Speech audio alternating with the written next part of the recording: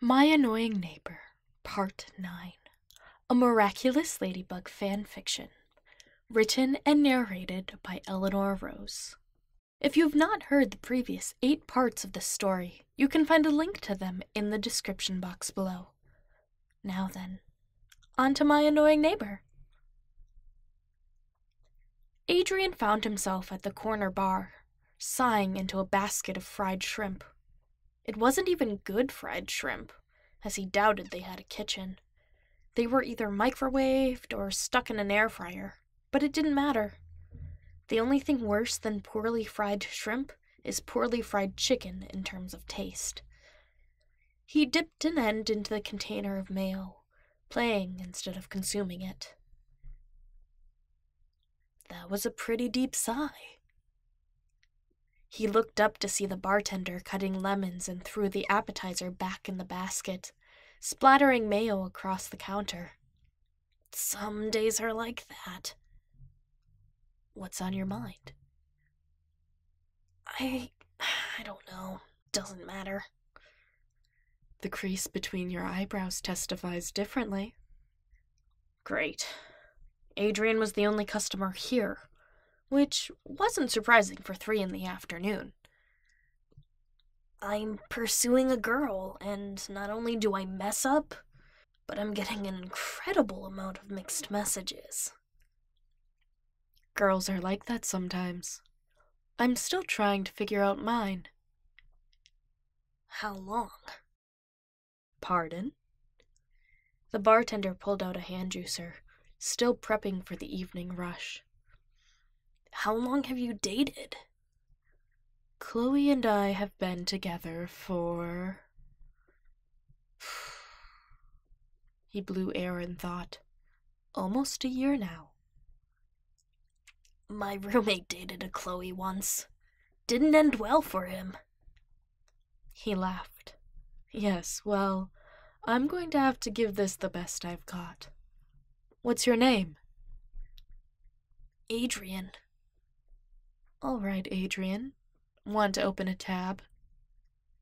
Nah, I should be going soon. The door jingled behind him, and he turned to see Nino strolling in. He lifted his fingers into a limp wave, unsure if he should greet the boyfriend of his neighbor's roommate. Well, the boyfriend of his neighbor, technically. Thanks for opening. I'll take it from here, Nino said, sliding his bag across the counter. Anytime, the bartender said, setting down the juicer and wiping his hands. Besides, my girl loves the smell of citrus. You playing a show tonight? You know it. The bartender double-clicked his tongue and disappeared into the back room. You work here?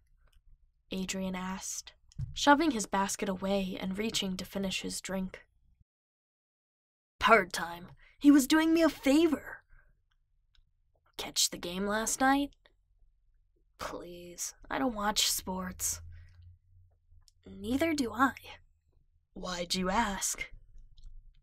I'm a slave to small talk. Is that why there's such little progress with Marinette? Adrien choked on his drink. Who said that? Alia. Figures. Adrien stood up and stretched his back, curling like a cat before grabbing his wallet. What do I owe you? If you pick up ice cream for my girlfriend so I don't have to, we can call it even. His hand hovered above the cash. Seriously? That's like a quarter of the value. It's not what you know, it's who. That gave him an idea.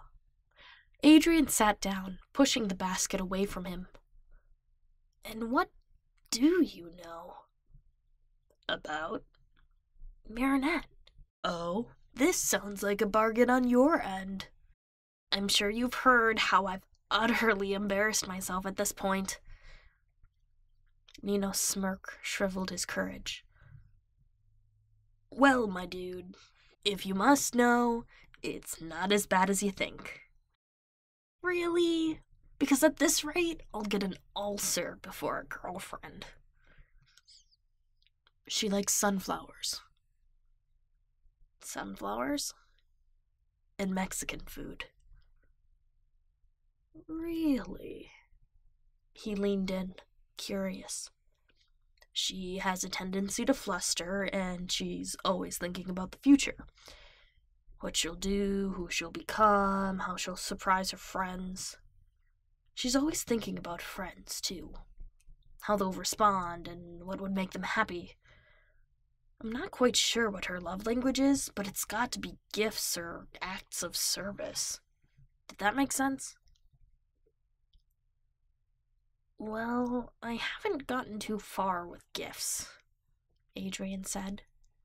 Acts of service? I tried to make an ice cream parlor in her living room. I heard about that. Kind of a jerk move. Don't remind me. He could feel his ears turning pink. That isn't an act. Grand gesture, but still a gift, I'd say. Find something she's been trying to do and help her out with it, dude. Maybe that'll do it. Like... That's all I've got. You'd have to ask Alia. Usually I'd say clean her bathroom or something, but not in this case. Adrien chuckled out a sigh and stood up, placing a bill on the counter. For the talk. Thanks, man. Anytime. He turned to leave, mixed emotions rolling in his stomach. Okay, Adrien, you've got this. You're like the king of Pinterest. It's not something you usually brag about, but surely you can find something on there, right? Right. The pep talk didn't do much for him, so, for now, he could only put one foot in front of the other. Experience said it wasn't going to be all right, per se, and he didn't find himself hopeful. But realistically, the most embarrassing moments were behind him. He'd get through this. Positive or negative. He'd get through this. Thank you so much for listening. Part 10 is on its way. I'll catch you guys next week.